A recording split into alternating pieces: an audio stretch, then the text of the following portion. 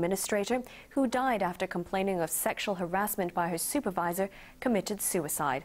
Wong Yin-wan's mother and sister were at Eastern Court today for the verdict. Wong was found dead in a hotel room next to the university in October 2010 after overdosing on antidepressants.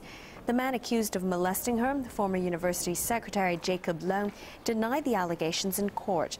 The coroner's jury did not indicate in its ruling whether the sexual harassment actually took place and did not make any recommendations on the university's handling of the case.